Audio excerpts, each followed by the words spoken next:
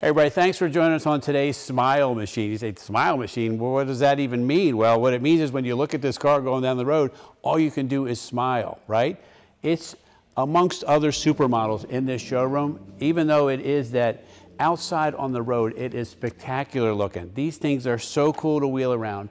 Convertible tops, throw everybody in. Imagine going out to dinner with the kids or another couple or something like that in this car. It would be... It changes the whole dinner plan. Anyway, full restoration photos of this vehicle. Great detail been done to it. The color combination is fabulous, right? One cool thing about it too is that the convertible tops on these are very inexpensive. And so if you wanted to change it or whatever, you could do that as well. So anyway, let's take a few minutes. We'll walk around. I'll show you the detail and money that's been spent on the car down to the replica Michelin tires on there.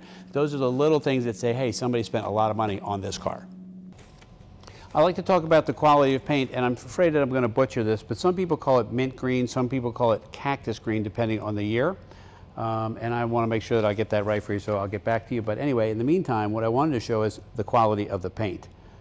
These little styling features here, right? Remember, this is a farmer's car, and a lot of people don't know that, and I'll show you why it's a farmer's car. So it didn't have great paint to begin with. This has much nicer paint that it came with from the factory originally. And so that's why I like to be able to read every letter that's in there, nice and crisp. The crisper the letter is, right? When you're looking at other pictures of people in cars, you'll see some is a little bit distorted. When it's nice and crisp like this, that's good paint. All right, let's take a peek under the hood for a moment. And I want to show you why this really was an easy vehicle to use on a regular basis and why it was such a great farming vehicle. So for instance here, everything is easily accessible. For alternators right here, electric fan, so you don't have to worry about a fan belt breaking, an extra fan belt breaking and cooling not working for you out in the fields, right? The carburetor is right here. Everything is so easy to see. The battery's so easy to get to. It's just super easy, not to mention front wheel drive, so it leaves even more room inside there. I don't know, it's just a cool package, and I think that hopefully will give you years and years, or maybe even take up farming once you get one of these. All right, talk about functional cars. First off, this top comes all the way down, super easy, right? Glass rear window, and then here, check this out. All the storage that you'd want in the world. Piece of luggage comes with it. And look at the detail of the trunk, all painted in there as well. The jack is painted, the fifth wheel is color matched with the replica Michelin as well. You may say, well, Tone, all cars come with a spare tire. What's the big deal about that? You're absolutely right. However, when somebody goes to the next step of painting the wheel and ordering that fifth tire, which is already expensive, especially in the replica Michelin sets, it shows that they are willing to do a more expensive detail than that. All right, so part of what makes this car special is the fact that because it's a farmer's car, and you say, well, when you say farmer's car, it's very stylish to be a farmer's car. You're right, the French are pretty stylish people to begin with, but it starts with the suspension. This car is super soft, right?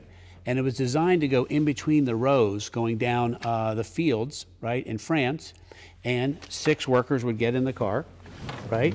The great thing about it was, first off, it was roomy. Second, the floor was flat because it's front-wheel drive, and because it was front-wheel drive, all the weight was over the driving wheel, so it had less chance of getting stuck in the mud or what have you. Went in between the rows, and everybody could get around. Not to mention, it was pretty nice to have the top down on beautiful summer days, and just was easy to work. So this is showing 40,807 kilometers, which I think we've stated is right around 30,000 miles on the original part of the car, and not many miles on the whole restoration itself. So it's pretty modernized in here. And if you want, we also could add a stereo to the car. We can mount it right there. We could hide it under the seat if you like. A lot of people like to have like a classic looking dash, but they want to have their modern tunes, and we can do that for you. And so you could stream your music from your phone, have navigation if you want, what have you. This runs on the highway, runs around town. It's just a cool piece. The windows flip up and down. They're just, I don't know, there's so much fun things about it. It makes it certainly different when it's going down the road. All right, so we close up the video on this pretty cool French car. Let's talk about this for a second. It's almost, it's 2021, almost 2023, right? This is going to be 40 years old in just a little bit, which makes it pretty amazing that it survived, and not to mention brought over here to the U.S. fully restored. It's a car you can take and drive and go to dinner. You can go out and have some fun in it. You can enjoy whatever. the utility part of it is the best. Throwing down the top, throwing in some people in there, luggage, and all the stuff you need to go at. It's an amazing piece of history, an amazing looking and driving car, and a beautiful, beautiful restoration. Make sure you check out the pictures in it. Anyway, call us 301-816-1000. We'll tell you all about this 1983 Citroen Deux Cheveaux. All right, don't forget to like the video there if you would, please, and subscribe to the channel. And then we're also getting ready to go on a test drive, so we'll see you in the car. You know, part of a restoration is, first off, it's a cold day here, sorry about that, but part of a restoration is how easy and how well a car is to operate. Let's